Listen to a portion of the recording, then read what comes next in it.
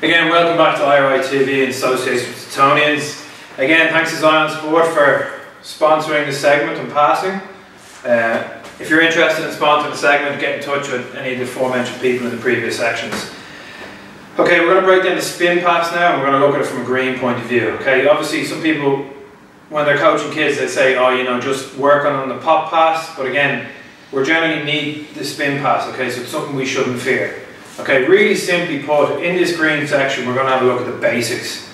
Okay, so for me, like the stuff we talked about, the repeatability, ball on our hip, which means our elbow is high, we're going to extend to our shoulder. Okay, the only difference is we're going to start with our palm under the ball, and we're going to finish the rep, fully extend, and our palm's going to stay down. So in essence, we're actually just rotating the ball around our hand. A natural sort of protocol or finish on that is the ball's actually going to get a full rotation. Okay, it's then our job as the spin sort of progresses, how quickly we can actually finish with that wrist speed.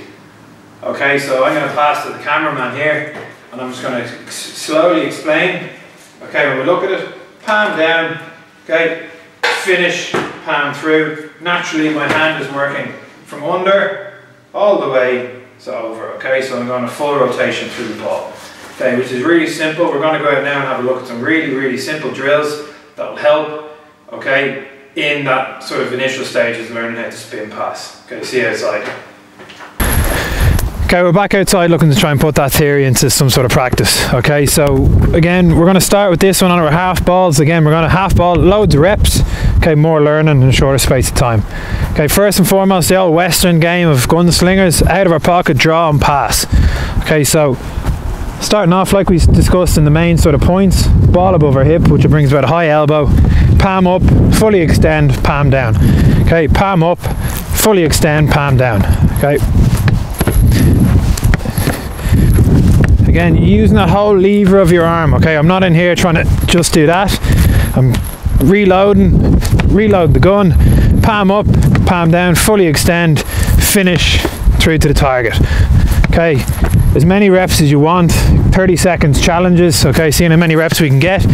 Again, good reps are accurate because they come back to us. Okay, if I'm sort of rotating around, the ball's going out here, we can't get as many reps in as possible. Another way to just try and advance that, again, making it more applicable to the game itself when we're passing right to left. Same again, give myself that lead target, ball on the hip, elbow high, punching straight across our body. Okay, another one we can try and do is on that follow through is basically trying to hear a clap from making sure we're following through. So we get this hand up, okay, we're over, we're driving, we're making sure we're finishing through the ball and to the target. Okay, give that a go and let us know how you get on.